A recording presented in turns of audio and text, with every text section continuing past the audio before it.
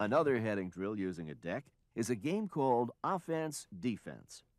There's someone on the deck and one player below it, ready for the ball to be thrown down.